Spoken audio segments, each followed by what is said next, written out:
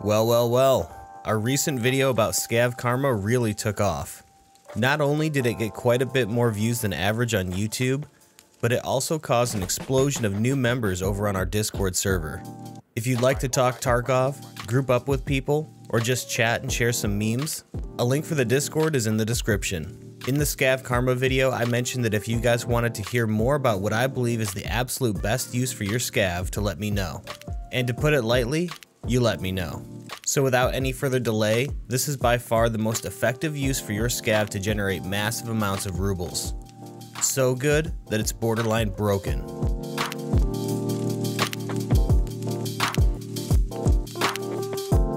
There's a lot of maps that Tarkov players will recommend you Scav on. Reserve, to fight PMCs and raiders, Interchange, with its huge amount of loose loot and the slim chance to find a GPU, and some just stick with the maps they know best, like customs. But in my experience, after scavving on each of these maps hundreds of times, nothing comes close to the profit you can generate on Shoreline. For a Scav run to be profitable, you need two things. First and most obvious is the available high tier loot. You need to choose a map that has easily accessible opportunities to loot that isn't just pliers and measuring tape. And second, and most importantly, you need to survive. If you die before you can extract, it doesn't matter what you found, and that Scav run is ultimately a waste. Reserve, for example, offers huge opportunities for raider kits and military loot, but with the chances of encountering hostile AI, hostile player Scavs, and PMCs being very high, your survival rate may be low. What Shoreline lacks in exhilarating gunfights and intense gameplay, it more than makes up for with an abundance of hidden stashes that commonly produce high-tier loot items, tier 6 armor, high-quality helmets, and even a chance at a few holy grail items, like GPUs. And while there may be some exceptions, player Scavs on this map tend to be more laid back and friendlier, and PMC encounters are extremely rare. The first thing you need to do is analyze this stash map. You may pause the video on this map, or a link to an interactive map is in the description of this video. If you don't know where any of the stashes are, or having a hard time locating the stashes even with a map in a live raid, go into an offline raid with your PMC, and carefully study each stash location and commit it to memory. To effectively make a huge amount of money, you're going to want to hit each of these stashes in order, of nearest to where you spawn, to nearest to which extract you intend to take. I typically take note of where I spawn, then imagine a line that divides Shoreline into two halves, right down the middle. Or imagine the river near the hydroelectric station being that line. If I spawn on the right or left half, I will try to loot all of the stashes on that side of the map, unless one or two stashes would require an unreasonable amount of time running. From there, hit each stash in order, then extract. Here's an example Scav run.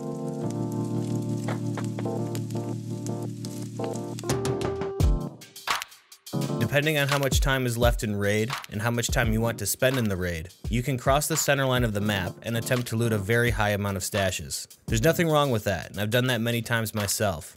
Once you learn these stashes, keep running this map, and over time, I promise you that you will collect some very rare items. Finding hex grid armor, slicks, high-end helmets, and high-end guns is not uncommon. And every once in a while, I even find a GPU in one of these stashes. But stashes isn't the only loot you can find. Along the way, there are some weapon and ammo containers, as well as some loose loot opportunities in a few key locations. Not only that, but if you check a few frequently traveled PMC hotspots, such as the weather station, pier, and cottages, you can also loot a few safes if they haven't been hit already, and sometimes even find the bodies of PMCs or Scav bosses that haven't been looted yet. But if pure profit per hour and a high survival rate is your goal, avoid these areas altogether to decrease your chance you'll encounter a PMC or a bad breaky, and focus entirely on the stashes.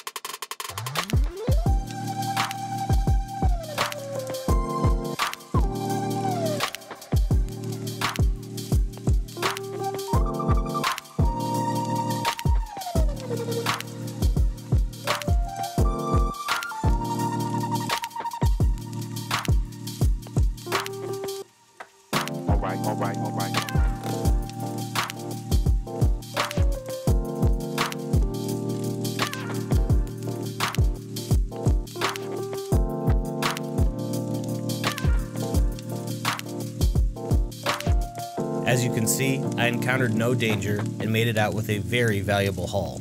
Here's another example run, but on the opposite side of the map.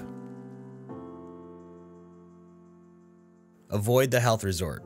Before the dynamic loot changes, there was a very slim chance you could find a LEDX in a few spots, but I've not seen one in a very, very long time. There's also a huge chance to encounter hostile scavs and PMCs here, so the risk is generally not worth the reward. But if you absolutely must stop here, the admin building is your best bet. Once I commit the stashes to memory and learned every location, I found that I could generate multi-millions in just a day or two. And depending on how often you run your scav, it's absolutely possible to make 10 million or more in 1 week. If you are struggling to make money in Tarkov, this is hands down the most effective way to generate large sums of money with little to zero risk. There is one other map with a huge amount of stashes, and that's Woods. But in my testing, the competition for these stashes from other player scavs was pretty intense. And while you will have to run a lot in Shoreline, I found that raids generally lasted quite a bit longer on Woods. So to save you time, I think that Shoreline is the best.